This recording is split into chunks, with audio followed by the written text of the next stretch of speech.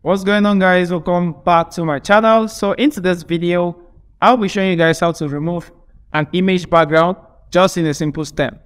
This is actually for emergency purposes. All right, so in case you have an emergency design, maybe you're in a hurry to do something and you have an emergency job to do, so you don't have to go to Photoshop or coreldraw to start removing backgrounds. So you can just use this method that I'm about to show you to just take out the image background. If you're joining us for the first time, don't forget to subscribe, turn on the bell icon in order not to miss any of my future uploads. So without any further ado, guys, let's jump straight to the video. All right, guys, so this is the image I'll be making use of.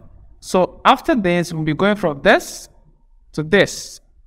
All right, so like I said, it's for emergency purposes. If for in case you want to print the project you want to do, please do not use this method. Use the normal method which I showed you guys. Like I said, it's for emergency purposes. All right, so what you're going to do is you're going to come over to your Google and type google.com. When you type google.com, this is basically what you're going to have. So under the search section here, just type background removal online, then click enter.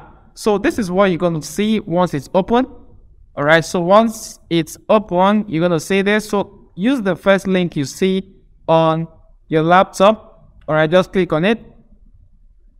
And this is what you're going to see, guys. So I'm not promoting this website. Actually, it's not a promo. It's actually from me to you because I always use this method in case of emergency. All right, so I don't want you guys to be stuck in types of design like you have an emergency job to do, and maybe you just want to like take out the background of an image and you start struggling to go to Photoshop or coreldraw to do it. You can just do this just in this simple step. All right, I'm not promoting this website. They didn't pay me to do it, so I'm just doing it. All right, so what you're going to do is, as you can see in this section, you don't have to log in actually. All right, I don't log in. I didn't create any account with this. All I did was to come here and upload and locate where your file or the image is saved, then select and click on open.